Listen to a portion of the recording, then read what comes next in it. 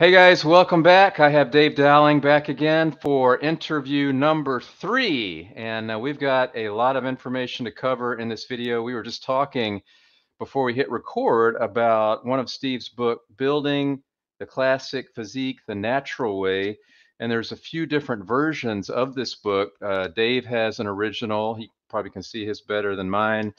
And I have an original here. So recently somebody had gone on my YouTube community page and had talked about how building the classic physique the natural way was developed. And I know you have a lot of info on this book. So Dave, why don't you fill us in? Okay, well, the book premiered when I first met Steve in '96 in Falls Church. Steve was being honored at the Mr. America contest. And you were actually there at that contest. And was that your first meeting with Steve? Yeah, that was the first time I met him. Yes. Go ahead. And it was touch and go if the books are going to be printed in time, and they were printed in time, and some of them got hurt in the rain and so on and so forth. But what happened with the book was it was the main writer was John Little, who's written many articles on Steve, and he knew Steve very well. He was at the ranch many times. He did that with Bob Wolf, and George Helmer's role was actually to coordinate everything, to coordinate the graphics, to coordinate the printing, and so on and so forth. But it was mainly John Little and Bob Wolf sat down with Steve, and Steve would dictate to them, and John would massage the words because he's an experienced writer. So that's how it happened. And I do remember when Steve was looking at the book, he found a few errors he didn't like. He wasn't crazy about the cover. He thought it should have been a full body shot, and that's how we see it today. Mm-hmm. Okay, and then some things here and there, and but they were under the gun to get it out, so they knew it wasn't going to be perfect. But I still think it's a great book, whether you have the first edition or the second edition. But it was mainly John Little, Bob Wolf, and Steve who brought the words together. So make no mistake then, if you're watching, listening, this book, Building the Classic Physique the Natural Way, went through 2 or 3 revisions, and it comes directly from Steve. Steve was alive when this book came out. He was proud of the book. Obviously, more information was added later on. It was expanded. The cover was changed. I remember seeing pictures of John Little and I think George in Steve's home gym. And I believe in the picture I'm thinking of, John Little is writing down while Steve is demonstrating. Yes. So you can't get more accurate than that. No, they were after Steve, not John Little and that team, but other people were after Steve to write a physique book, a training book for years, and he kept pushing it aside. And then I'm not sure who convinced him, hey, Steve, let's write one. And the team put it down, and there you have it. Yeah, and I have a follow-up topic here in a moment that feeds right into what you're talking about. In the Steve Reeves interview that Pat Henry and Tony Quinn did in '98, March of '98 in London, Tony asks Steve about a training book, and Steve felt like nobody would be interested in it. So I'm with you. I don't know who actually convinced Steve to get it out there. I guess it was John Little and Bob Wolf. I bet it was John Little. But it was a huge team effort, And I got to do a shout out to somebody, because when they came out with this version, Steve found some problems with it. They sent a copy off to a guy, I think he lives in San Francisco still, Joseph Covino Jr., a well-established writer. I think he's written 24 books on various topics, including fitness. And he offered his services, for nothing. And he went through the entire book and edited it for them. And he did a spectacular job. He caught everything. So yeah. You say Steve knew Joseph Covino Jr. from San Francisco? He had already known Joseph? No. Joseph touched base with Steve's partner, Deborah. Okay. and said, I'm a writer and I admire Steve and I'm into his training and all this other stuff. If you ever need any help with anything, and she remembered that. So she sent a copy of the first edition off to Joseph, and he went through the whole book. And she really valued, they both valued his opinion and his changes. So, yep, he played Wonderful. a big part in it. And then finally, from my perspective on building the classic physique the natural way, there is a page in the book. I don't know if it's in the first revision or all of the revisions of Steve's handwritten uh, schedule, as he called it. He didn't call it a routine. He liked to call it his workout schedule. I'm assuming that handwritten schedule was Steve's, Yeah, correct? yes, yes. Okay, so how can anybody now deny that this building the classic physique the natural way is Steve's workout? So Right, right. there. It's a workout. And the other thing, after the first edition came out, as I remember, they sent out like an errata sheet, a page or two, to slip in the book. Because Mm-hmm. it was something, I can't remember the exercise that Steve was demonstrating. Mm-hmm. But anyway, that was fixed in the second edition. So, yep. It is a fantastic book. You can maybe find it on stevereeves.com.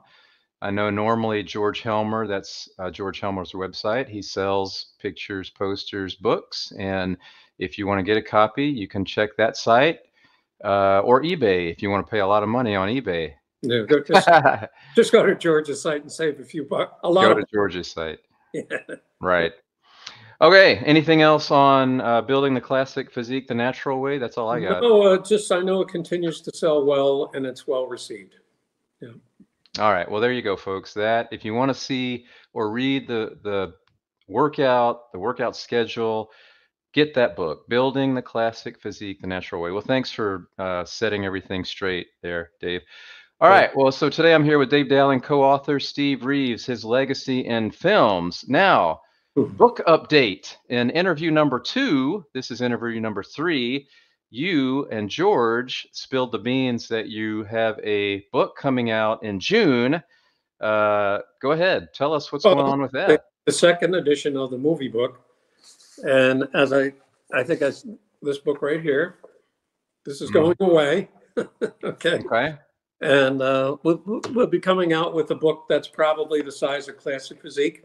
Mm-hmm. Okay. It'll have some updates. It'll have a few things, maybe massage more, maybe not really deleted, but we found that the page count in the original book was a little too high because the pictures were too large. So we're going to shrink a bunch of pictures. We're going to add some new pictures, and there's going to be some new text throughout it. So where does it stand? Oh, I'd say it's 50% done. Wow. Yeah. Yep. Well, when did you start the book, if you don't mind my asking? We're in February right now. Well, I've been working on the files for probably 3 months, and then George gave me. Well, George and I talked about it last summer, actually. So when he talked about it, that's when I started changing some of the files and this and that. And then I started sending George the files a few months ago. Okay. So yeah. No, it's gonna. I said 50% done. Maybe that's a little stretch, but just the last part, the last 50% is going to take a lot of work. Yes. And if you've never written a book, there is a ton of work and a ton of unforeseen circumstances that always come into play. So thank you and George, for spearheading that. I can't wait to see it. So, I am seeing a lot of activity on social media. And I see that as my role, being the guy who is not only a huge Steve Reeves fan, and, a lot of the younger kids, teenagers, 20-something, 30-something, are really discovering Steve Reeves because I hear from them regularly. They have questions, and I am so happy to see this because the man was an amazing person. He was about integrity. He was a hard worker. He was a goal setter. He believed in the power of the mind. He was all about healthy and clean living. And, for the drug users that get into steroids, growth hormone, insulin, all that stuff, you better watch out, because when you get older, you're going to pay the piper. Yeah. And the longer you go living a natural, healthy lifestyle, you're going to reap the rewards when you get older, when you get 50s, 60s, 70s, 80s. Mhm. So understand, if you are a young man, young woman, and you are into fitness, time goes fast, right, Mhm. Dave? Yeah. Yeah. Dave won't even let us talk about numbers when we talk about celebrating his birthday Oh, anymore. I'm 73. 73. All right. Well, so just understand that if you are doing this the natural way, it is a race between a rabbit and a turtle, and the turtle's going to win. You're going to win. So keep it clean, stay natural, and your quality of life is going to, all things considered, be so much better. And most likely, you're going to have to go to the doctor a lot less too. Hmm. Yeah. I think, speaking of going to the doctor, Deborah, his partner, told me, well, Steve really didn't go to the doctor until he was 70. And, in hindsight, I'm sure Steve wishes he went much earlier. So we'll never know. We'll never. Yeah, and I remember he knew his body inside and out. He was a scientist in so many ways. He knew that when he had an ulcer, I think during a long ride from hell, because he was doing so many different roles in that movie, and he used Knox gelatin, if I remember correctly, and I believe that remedied whatever the ailment was. I think it was an ulcer. A lot of cheese, too, he ate. A lot of cheese helped him with that. So that might, I'm just speculating, this is my opinion, that might have been why he didn't go, to the doctor more often, is that he felt like he knew. Hmm. But yes, you need to go to the doctor. If you are a certain age, go get your physical, and whatever your doctor tells you to do that, because Yeah. that's going to be the safest way. Yeah. No, no. I mean, I met Steve in 96, and the last time I saw him was in the end of October 99. And I saw a difference in his health. What was that reason that you saw him in October 99? He was appearing at a movie memorabilia show in Manhattan, All right. and he was there with Soupy Sales, Gail Storm, and Troy Donahue. Did he And know you were coming, or did you just pop well, in? yeah, yeah, and he gave me a big wave, shook my hand. He met my late wife, and she Nice. was a guy over me. She said, "Boy, he looks great," with big blue eyes. Yeah, Looks he looks great in jeans and all the whole thing. But I'll tell you a funny story though. I think the show was Friday, Saturday, Sunday, and we were there on Sunday afternoon. And Steve, with a big smile, he said, these other people are here Friday morning, Saturday morning, and Sunday morning. And he said, I told the promoter, I'll be here, but I want $500 more. The promoter said, no. Steve says, okay, I'll see you in the afternoon. So Hmm. he stood Good. around. Yeah, stick to your guns. Yeah, That's another reason that I love the guy, is that he yeah, was, very insistent on what he wanted, and if yeah. he didn't get it, then No. goodbye, tough luck. And it was nice because he knew my interest was in films, and he would just start talking about his films. He mainly talked that day about Duel of the Titans and Gordon Scott, but he just started talking, and it was nice. I just sat back and listened. I was absorbing it all. But it was nice. That So shows, to me, it shows perhaps a high EQ, emotional quotient, where he understands his audience, mhm, you, and he understands that you're more into the film. So rather than talking about training or horses or what have you, he's right, talking about something that he knows about, that he also knows you're interested in. So right, wonderful. right, right. No, it was nice. It was nice. Very nice of him. All right, so Dave, I'm sharing a screenshot from my YouTube community, and this is the video Steve Reeves exclusive interview by Pat Henry and Tony Quinn.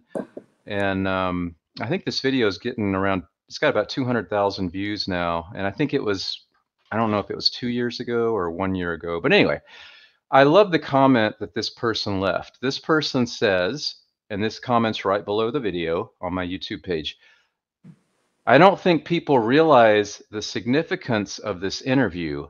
You look at all the massive fitness, bodybuilding magazines, shows, and now podcasts in circulation.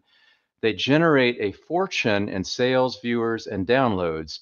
yet would never in a million years get close to having this man, talking about Steve Reeves, this man's time, either back then or today, if he was still here. And I have no doubt most of them tried to no avail to interview Steve. Pat and Tony pulled off the impossible by just being themselves, and Steve recognized that right away. And so my comment was, you're absolutely right.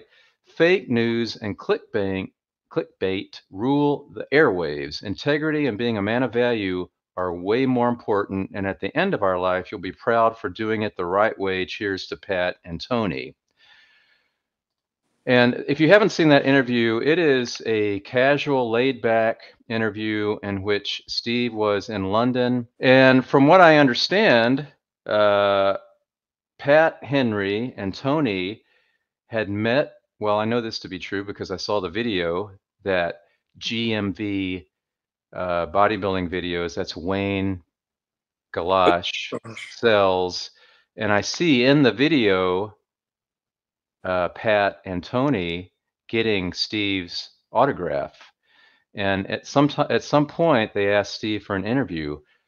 And Steve showed up at their door, and that's the interview that this person left a comment on. And I love that. And it's so true. Okay, so if you're, you can go to my YouTube channel, Steve Reeves Hercules, and you'll see that video that we're talking about with Pat Henry and Tony Quinn front and center. In the description, it'll tell you all that information. If you haven't seen it, it's a wonderful video. I still watch bits and pieces of it because you're hearing from Steve's mouth. Right, right. Well, he obviously liked those two guys. And when Steve liked somebody, he didn't feel pressure or anything like that.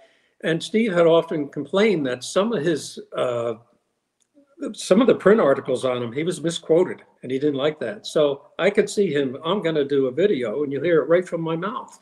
This is the way it is. Absolutely. I could see that. So. All right, well, let's move on. So we are going to talk about how Steve turned down some movie roles and what his thoughts on those movie roles might have been after he saw what happened with those movies and those actors. So Dave, take it away. Okay. Well, he turned down quite a few roles. Not real big movies, but I'll go through a few of them. In 1958, when he was making The White Warrior, he was actually approached by a British company, I think Solar Productions, to do a Tarzan film, Tarzan's Greatest Adventure. Now, Gordon Scott had already made a couple, but they came to Steve and said, hey, would you be interested in it? And he said, no, he wasn't interested in it. He felt Tarzan was a step below the Hercules role. So he didn't do that. And then in the following year, he was offered a film called Fear Strikes at Dawn with Zsa Zsa Gabor. They both turned that down. And I don't know all the reasons why they turned him down. I don't know if it was the script or the money or whatever. Then the following year, 1960, he was offered The Great Flood. And that was right around the time he was making Morgan the Pirate. Again, he turned that down. I don't know I don't think the film was ever made. And the next year, at 61, he was offered the founding of the Valiant. And they did make the film with John Mills. And Steve recommended the actor John Mills. Steve didn't like the role because he was 36 at the time, and they wanted him to play somebody who was 50. He wasn't interested. Then, as many know, he was offered the role in Dr. No in early 62, might have been the end of 61. And he turned that down. It just didn't pay. I think it was $50,000, and Steve was making well over probably, 200 at the time. Was that the James Bond movie? Yeah, Dr. No, the first James Bond film. So a question on that, you see some pictures out there on social media, Facebook, whatever, and there's a picture of Steve holding a gun, and he looks almost like a James Bond character. Do you know anything about, first of all, have you seen the picture? And if so, do you know anything about what was the background of it? No, I haven't seen the picture, and I don't know anything about it. I'll have to look for that one. So, I'll send it to you after we're done. Okay. We'll talk about it next time or something. Right. And then there was another film based on Victor Hugo's book, Toilers of the Sea. He just didn't like the script. He didn't like the story of it. And then in '64, as many know, Joseph E. Levine approached him to do a pilot for a Hercules TV show. And he turned that down. He wanted to get out of the Hercules role, and the role went to Gordon Scott. And then it never made it as a pilot. It never got to the networks, and then it was released as Hercules and the Princess of Troy. So, and that's out on video. And then, as many know, in '65, he was researching a bullfighting film based on the famous Spanish bullfighter Angel Peralta. I think that's his name. He did a lot of training, a lot of study, a lot of work and everything. And then the producers backed out. They thought maybe it'd be too violent for the American audiences. So, and then the same year in '65, he turned down 1,000,000 Years BC, the lead in that. Raquel Welch. Yeah, he didn't know Raquel was in the film at the time. I'm only kidding. But anyway, I mean, that made her a star. It was, you know, it wasn't a bad film. The special effects were great. But Steve, I don't think he was too crazy about doing caveman speech. And but the money wasn't there either. Yeah. 50,000. And then, well, right around that time, as many know, well, actually, it was a little bit earlier. It was either the end of '63 or early '64. He was offered the lead role in Fistful of Dollars.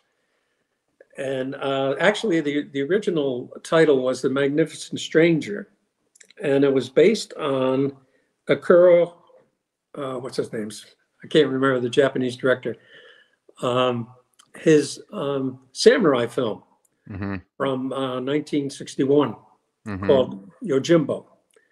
And Steve, he had talks with the director Sergio Leone, and Steve said, "Wait a minute." He says, "I can't see an Italian director directing a Western based on a Japanese samurai film." So on and on and on. So it didn't get much beyond that. And Leone was disappointed. But I think if I got down to actually salary, because the total budget of that film was around 200,000, maybe 225 at the most. So Steve's making a salary higher than the whole budget of the film. And I think if it got down to that, I think Steve would have turned it down. But as we know, what it did for Clint Eastwood's career, Steve said, "Gee, I could have had that." But Clint Eastwood was perfect in the part, just like Rocky's perfect or Stallone is perfect in the Rocky films, and Gordon was good in Tarzan, and so on and so forth. So they got the right person for it. But there's this book out there by Sir Christopher Frayling. Let's see if I can you see that there? Yes, perfect. Yeah, Something to Do with Death. And it's all about Sergio Leone. That is a huge book. My gosh. It's quite a few pages. But there's a whole section on Fistful of Dollars, and it's almost 50 pages. But he only mentions Steve's name once in there. He mainly focuses on the history of the film, but he also talks about other actors who were offered the part. And there's 7 or 8 other actors. Originally, they thought about Henry Fonda, and Henry Fonda's agent wouldn't even give him the script because the film was being stereotyped as a B film, maybe even a C film. And then they talked about Cliff Robertson. Then they talked about Charles Bronson. Charles Bronson, actually, he didn't like the script. And it's so ironic that a few years after this, both Bronson and Fonda were in Once Upon a Time in the West, Sergio Leone's classic Western. And then there was Ty Hardin. There was Eric Fleming, a Canadian actor, Rod Cameron. Let's see if there's anybody. There probably a few other people. Oh, Henry Silva. I don't know if you know Henry Silva. He was in Ocean's 11. Okay. But the person who, and I mentioned this in the last interview, the person who Leone really chased down was actor Richard Harrison. And Richard Harrison, he wasn't interested, and I think his price is a little bit too high anyway, but Leone used to follow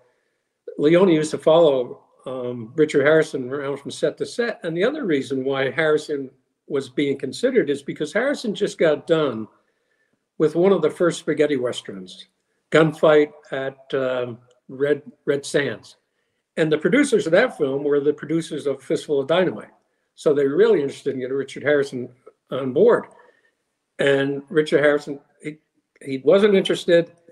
And that's when he recommended Clint Eastwood for the part.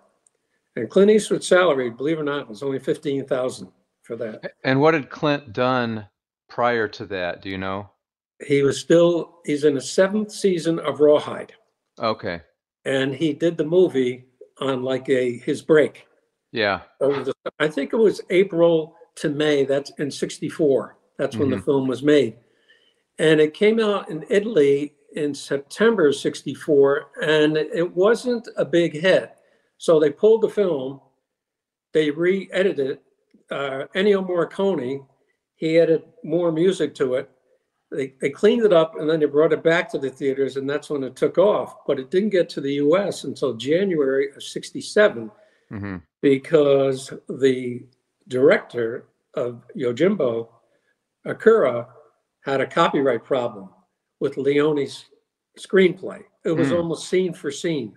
Whereas when they did the 1960 Magnificent Seven, John Sturges was the director. He based that on a 1954 samurai film. And there wasn't any problem there. And I think Leone thought, oh, well, I could do the same. But his was so close to the screenplay. And so anyway, the film finally got cleared up in the copyright area, and it came to the U.S. in January '67.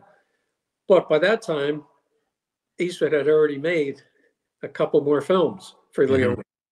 So the ball was rolling at that point. Right. For Eastwood. It kind of paralleled Steve's career. Yeah, right. When Hercules came here, Steve had like 6 films under his belt. So do you know, Dave, if Steve and Clint ever met in person? I don't know that for a fact, but I think they did. Okay. Steve was very quiet about some things, and every so often, like, when they came out with Disney came out with the animated Hercules film, I think it was in '97. Well, Steve had lunch with the CEO at the time, Michael Eisner, and he just happened to tell George Helmer, "Oh yeah, I had lunch with Michael Eisner. He's coming."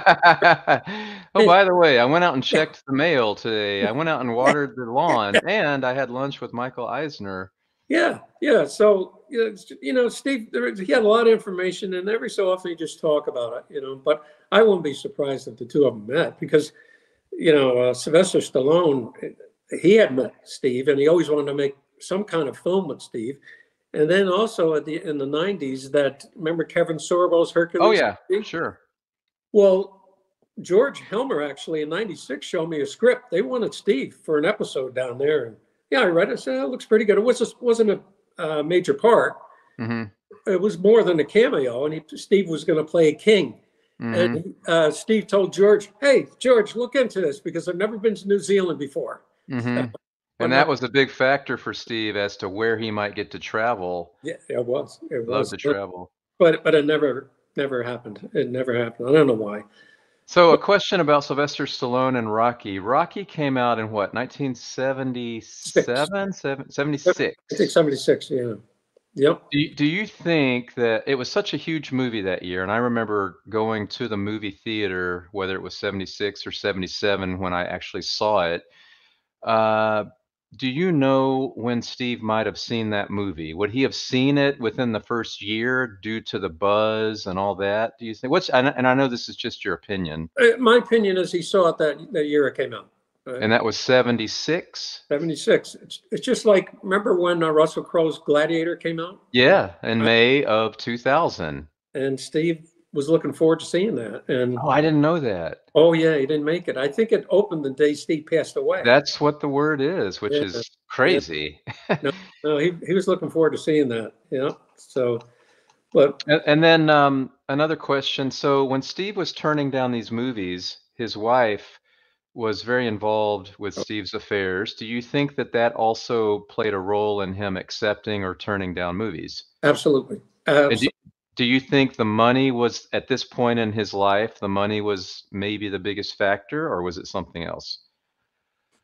At this point in his life, it was a pretty good factor. It may not have been the only factor, but no, yeah, it was up there. It was up there. Because he had already done so many movies, what, Yeah, 14, 15, something like that, and he yeah. talked about wanting to retire because of Errol Flynn and, the other person who died young, and he wanted to retire by what, age 40, I believe? No, yeah, he retired. His last film when he was 42. But Steve considered coming out of retirement though around 74. He wanted the role in the Doc Savage film, Mhm.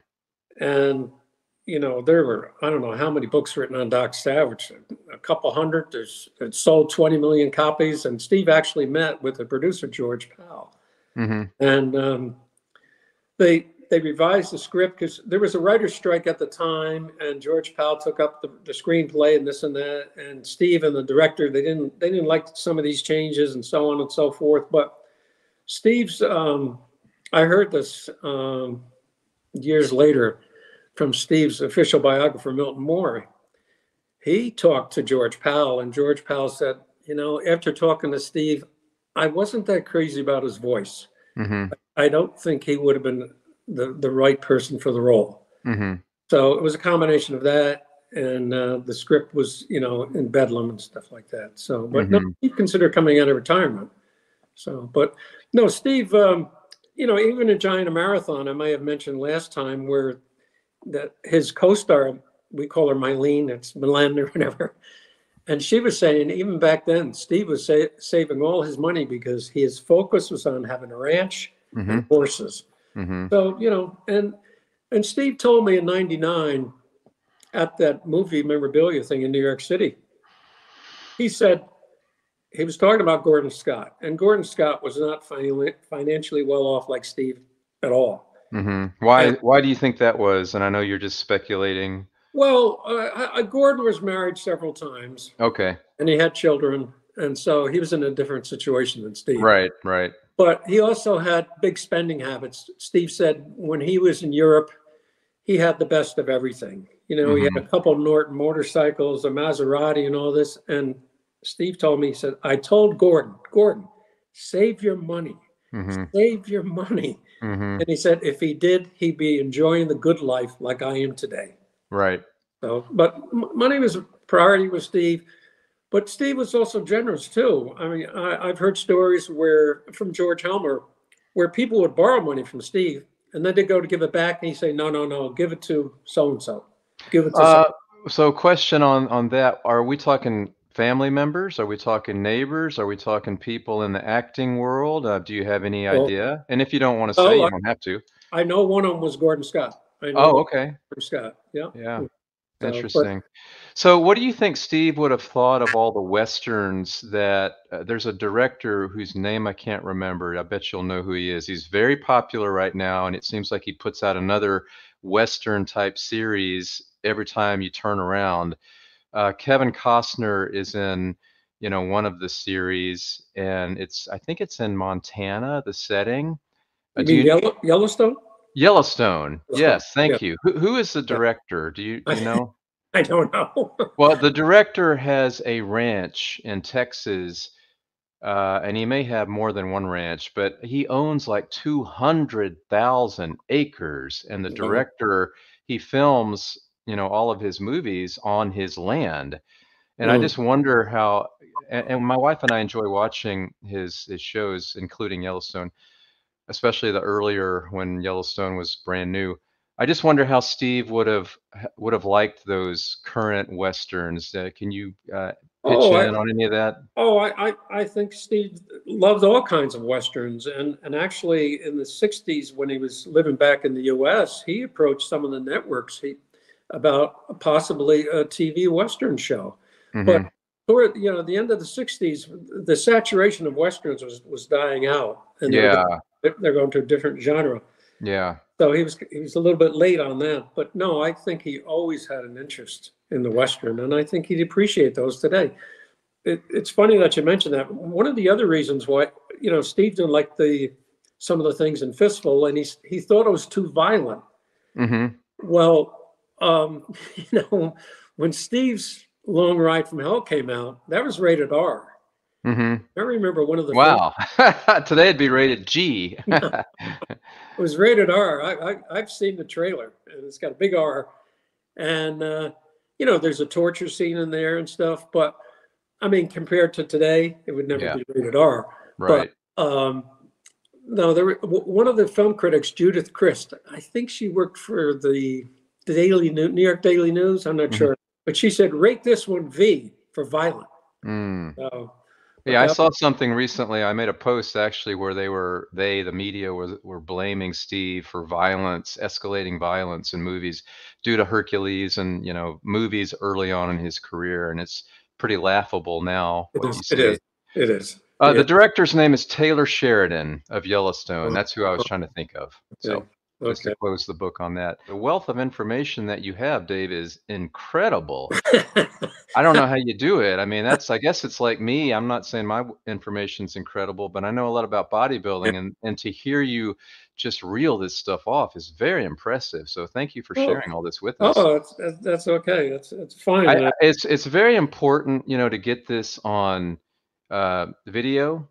So once again, just like we talked about the Steve Reeves interview, that 10 years, 15, 20, 30 years from now, people who are interested in Steve and you can actually hear this, from your mouth. So thank you for taking the time to do this. Oh, so it's my pleasure. It's my pleasure.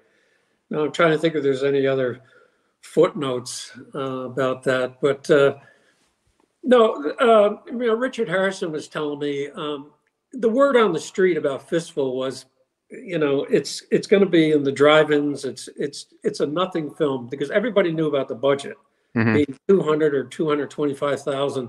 Mm, They didn't expect anything out of it, but yeah, because Sergio Leone, the director, really wasn't known that well at the time. right. He did Colossus of Rhodes in '61 Hmm. prior to this, so he didn't have much of a resume. He was mainly a second unit director. And he and Steve, correct me if I'm wrong, they didn't have the greatest relationship. No, no, and not only Steve and Sergio, but Clint Eastwood and Sergio, because Richard Harrison said he took them, the two of them, well, the three of them were at lunch, and he said I could tell immediately that Clint didn't like Sergio and vice versa. But Mm. no, they got through it, and Steve didn't have a good relationship with Sergio on Last Days of Pompeii. Hmm. And Sergio is credited with directing probably three-quarters of that film. And Hmm. some of the movie posters later on, it just says directed by Sergio Leone. And the other thing about these Westerns, these Italian Westerns, was that when they came out in Italy, they wanted to have the Italian audience or the European audience think of it like an American Western because they changed their names. Hmm. Like Sergio Leone was Bob Robertson, and the villain in there, Gian Maria Volante, was Johnny Wells, and Benito Stefalini, who was in Steve's 4 or 5 films, he changed his name to Benny Reeves in honor of Steve. Mm. So they did that in the credits. And Ennio Morricone, the music composer, he changed his name to Dan Savio. So you can see So the original posters and you see those names, yeah, that's crazy. So what are your thoughts? And I know you're just speculating, but you knew Steve. When he saw the movie, Steve, I'm assuming that he saw it in the movie theater. You couldn't go to Blockbuster at that time and rent the video. So at some point, Steve obviously saw A Fistful of Dollars. Did he ever talk to you about that? Or if not, what do you think his take on it was? Do you think he would have enjoyed that movie? Um, he didn't talk to me directly about it. There was some conversation I overheard or something like that. He still thought Fistful was a little too violent. He did say that. He did think it was well directed, though. And I think that's what caught a lot of people's eye that, hey, this guy knows how to make a film, Sergio Leone. Hmm. And yeah, no, the photography was good and everything. But I think Steve thought it was a good Western, but a little over the top as far as the violence. Hmm. So, yeah. But I'm sure he enjoyed Good, Bad, and the Ugly. I know he saw all of them. I know Do he saw. you think he saw Dirty Harry and those? Yes, yeah, Hmm. I do. Yeah. Right. Yeah, he left film too, not only because, he wanted to retire early and avoid, whatever happened to Errol Flynn and who's the other actor? I can't remember who it was. I'm sure as soon as we hang up here, we'll Yeah, remember. I'm drawing a blank. The audience is like, it's, we know who it is. Come on. Cut this part out. Well, anyway, Steve he didn't want to repeat what happened to other actors Tyrone Power. Right. Who left so early. Right. And so his goal was, look, I got to have enough money. I got to get my ranch and my horses. I want to retire. I want to do something else. And he met his goal. He met his goal. Yeah. So, but again, he kept an open mind, as I said earlier. He entertained going back into a few select films, but he noticed too, like everybody, the violence and the sex picked up, in the 70s and 80s and stuff. And he's just as well, I'm not involved in that. Right. So, if I remember correctly, I could be wrong, correct my memory, but he enjoyed watching Lawrence Welk later on. He enjoyed the Medicine Woman TV show. Oh, yeah. That was that Jane Seymour? Yes. Yeah. Okay. Right. Yeah. Yeah. Do you know any other shows that he maybe liked later on, TV shows or movies, like, in the I know he enjoyed musicals. Yeah. Okay. Oh yeah, he was disappointed when he made Athena. He thought that was going to be another Seven Brides or Seven Brothers, and he was disappointed. It didn't do that well at the box office. But he enjoyed music a lot. So, but no, and he didn't have many channels, many stations on his TV because that's true. I remember talking to Deborah. I said, Hercules, they're showing Hercules next week on AMC, American Movie Classics. And she said, we don't get it here. We get CBS, ABC, and NBC. Yeah, no. So that's it. But no. And, they also did, you've heard of the Hercules Recycled. They took Hercules 1 and 2, and they put it together. And I haven't seen that yet, but at some point I will see it if it's still available somewhere. Yeah, Steve saw it and he wasn't impressed. They made it kind of a comedy, I guess, and they changed the character's name. I forgot what they called him. He was some from the galaxy or something. But I think Steve got $30,000 for that. Oh, good. Yeah. Yeah. And speaking of, Steve got some nice royalties from a company called Dowling in Europe. They kept track of all the many times that his films are on TV, French TV or Italian TV, and there was a royalty involved, and they sent it to the actor. And wonderful. Out of the blue, I got a phone call or email in the 90s. They wanted to know where Gordon Scott was, and I just happened to know he was living in Cottonwood, Arizona. They said, because we have a royalty check for him. Oh, good. Yeah. So, and then I talked to Gordon after Steve passed away. And Gordon said, it wasn't that long ago. I got a nice check for $35,000 from overseas. And I almost said, you can thank me for that. I did. That's cool. Yeah. But Gordon made a lot of films over there. So, yeah, I wasn't surprised at the amount. So what happens with Gordon Scott? What year did he pass away? Do you know? 2007. So what happens to those checks when he's no longer alive? Do you have any idea? Is it? I don't know. It all depends on if he had an attorney. Yeah. You can see where that would be fairly important, to be able to look. Right, there have to be a beneficiary. I would think so. Yeah. Right. No. So. But, all right. Well, what else did you want to mention? You have covered a lot. It has been fantastic. I could listen to you talk forever. I should have studied this hard in college. One thing, I always thank George Helmer, and I should thank George Helmer because we're together today because of George Helmer, and it was so nice of George to take me on board when, he started publishing the newsletter. Yeah. Yeah.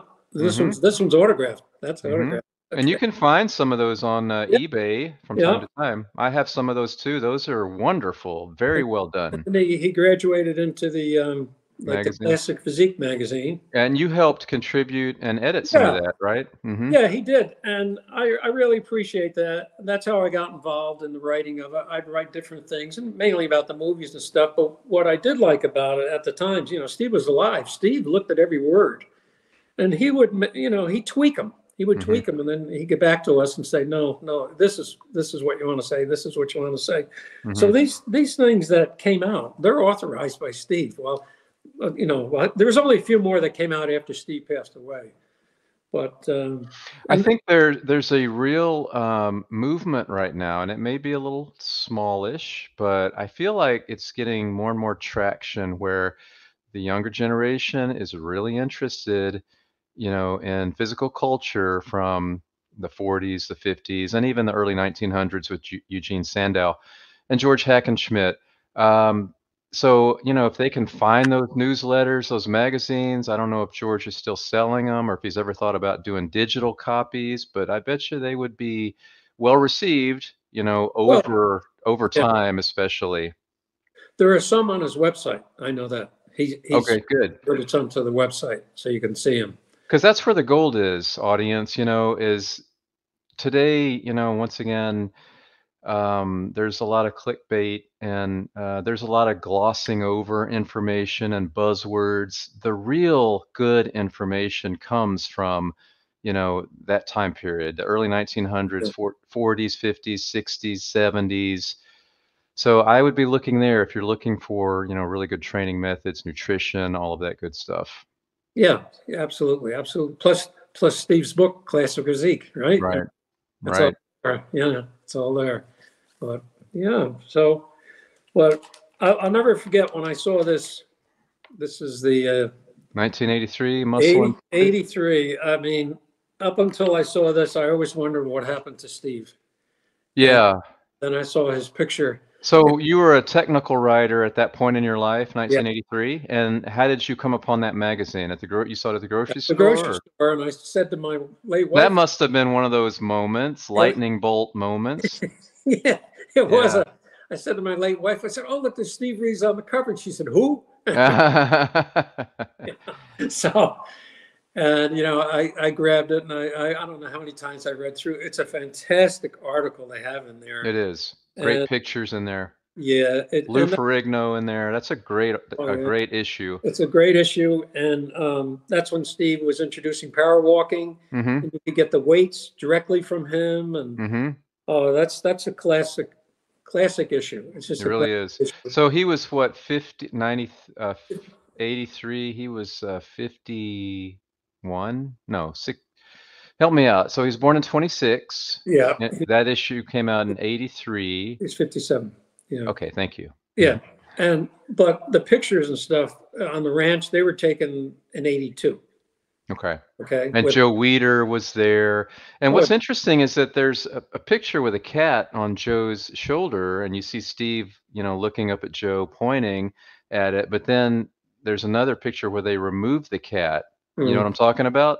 yeah, yeah, yeah, yeah. So they were using Photoshop and stuff even then. Even back then, but I remember at Steve's funeral, um, after the service that was in Escondido, I think May 6th or something. It was a Saturday, and Joe Weider was there, Lou Ferrigno was there, and Bob Kennedy, and Jack LaLanne, I guess. no, Jack, he was He invited. He wasn't. couldn't make it. Bo Derek couldn't make it. Sly Stallone couldn't make it. Gordon Scott couldn't make it. But it was well represented by the fitness community. And one of Steve's friends, he lives in Rhode Island now, but he was living in Florida when Steve met him, Bob Panarello. And Bob had no problem speaking to anybody. He went up to Joe Weider and says, "You got to get Steve on the cover of the next issue." And Joe Weider said, "No problem, no problem." Well, he wasn't on the cover. There was an article, about his passing and stuff. A nice article. But yeah, I do remember that. And it never happened. But I know that people asked Ben Weider who the best bodybuilder ever was, and without hesitating, Ben Weider said Steve Reeves. And that was, not that long ago. It wasn't in like the 60s, 70s, 80s, etc. And speaking of Bo Derek, I had an interaction with Bo Derek, and you have to understand when I saw the movie 10, I was a teenager, so hormones and all that stuff. And so I have that hyperextension knee raise apparatus that Steve made Yeah. with the pictures of Steve and Bo Derek. I guess John Derek, I'm guessing, must have taken that picture. Anyway, so I posted that picture on Instagram and tagged Bo Derek, and I'll be doggone if she didn't see it and thanked me and said, I haven't seen that picture in forever. And of Really? course, my heart went pitter patter, Really? and I tried to get more info from her, but I never heard back. But anyway, that was a wonderful moment. And that was because of social media. So there you go. There's the power of social media. Yeah, that's interesting. That's a good story. That's a good story. Wow. Well, yeah, they tried calling her. We were at Steve's ranch, and Steve had a little black book with all these phone numbers, and there were quite a few famous people in there. I wasn't in there. Yeah. I don't know why not. Yeah, but we went down the list, and we couldn't get a hold of a few people. Yeah. Yeah, but no, they're all unlisted numbers, and so Steve had them, and but no, it was a good turnout there. I don't know, maybe 75, 100 people attended the Wow. service in this chapel. Yeah. Then we went to the Lawrence Welk Center in Hmm. Escondido for a reception. It was a beautiful reception. It was lovely. Yeah. Mm. And I've Yeah. seen pictures of it, and yeah, it looks amazing. And that's where I talked to Richard Harrison. I was talking to him about the films and stuff, and Ah. I'm repeating myself from one of the earlier videos, but that's when he said he wanted that part in Duel of Titans so badly. Hmm. But he says, well, Steve gave it to his friend Gordon Scott. Yeah. Well, speaking of repeating yourself, I'll do videos on YouTube or social media posts, and Joe Vitale told me when you advertise, you have to constantly, you know, get in front of your audience, whether it's a story that you have to tell 20 times. Mm-hmm. Coca-Cola, they don't need to advertise, but you're always seeing Coca-Cola, whether it's in a magazine or digitally online or a TV commercial. Watch the Super Bowl coming up. There may be, commercials for Coke or, everyday brands that we already know about. So it's just a reminder to me, even though I think people already know about the wall, the holy grail of bodybuilding, they Mm-hmm. already know about Steve's Jag because I've made more than one videos on it. People come in every day onto my YouTube channel, social media, and they're just discovering this. So keep repeating yourself because I'm telling you, there'll be a new audience that's has not heard what you've said in interview number 1 or interview number 2. Okay, well, good. I feel comfortable then. You're like a parade when you're advertising. You have to constantly, because people are in a trance for the most part. They're not really paying attention. So Mm-hmm. Mm-hmm. nothing wrong with repeating yourself. Oh, thanks. In Deborah's book, Yes, I've read it. this one, let's see. Yes, I've read it. I was just looking through it the other day. Um, And I'm very grateful that she wrote it because even Yeah. though I know that is a controversial book in some ways, she's giving us more information about a man that, we didn't know. Right. Right. So I really appreciate it. I don't have anything bad to say about it whatsoever. I didn't know that Steve didn't see all his own films until they came out on You're VHS. right. Yeah, she talks about that in the book. I didn't know that. And I remember George Helmer telling me that he was bringing some VHS tapes down to Steve's house. I said, why? He says, well, he's never seen the film. I said, what? He says, yeah. He says, he doesn't care. He doesn't care. But now he's curious. Well, in the time he was making all these movies back to back, right? So do you think maybe he was just so busy with it or he Oh, genuinely really didn't care? well, you know what? He probably saw what they call the dailies or the rushes. And Okay. maybe that was enough for him. He saw Yeah. on the screen. So, oh, okay, that's how I look. That's how I sound. And Right. maybe that was enough. So I'll move on. Right. But anyway, she talks about their spiritual wedding in there. Right. And I remember that. in the classic physique book, both editions, Steve dedicates it to his wife Deborah. Mm-hmm. And in her, she has another book out somewhere in Valley Center. I don't know if I have a copy of that too. It's I don't know about the second book. It's a scrapbook Mm-hmm. of a lot of stuff that went on Valley Center. And Steve's mentioned a few times, but she has a resume in there, a written resume, and she says I was the unofficial wife of Steve Reeves. Mm-hmm. So, whatever. But anyway, what I'm getting at is she talks about where they exchanged their vows in Wyoming, just Mm-hmm. outside of Jackson Hole, and they have this. It's a cute little chapel with the Grand Tetons in the background. Well, I took a trip last May, and I saw that, and I didn't realize that was the chapel where Steve and Deborah exchanged their spiritual. Oh, wow. Wow. I didn't realize it till I was looking at her book a few months ago. I said, "Oh my God!" I realized that when I was there. But anyway, I was there. That's fascinating, and that jars my memory because I was just leafing through this book, Deborah's book, and she actually met Steve when she was like 21 the first time. Yeah. You remember that? And Yeah. then I don't know, I think was she in her 40s or something when they ended up. Well, I think she's the same age as I am. Well, she Okay. will be. I think her birthday's in June, so she's 72 now. Okay. And so yeah, she met him in 93, maybe 93 was it? I'm not sure. I think 93 or 94 she met But Steve. prior to that, in the book she wrote, she says that she actually met him the first time when she was like 21 years old. Steve had come by and was looking for ranch hands or something. Yeah. Yeah. And then she would see him power walking or riding his horse, and he would just grunt at her.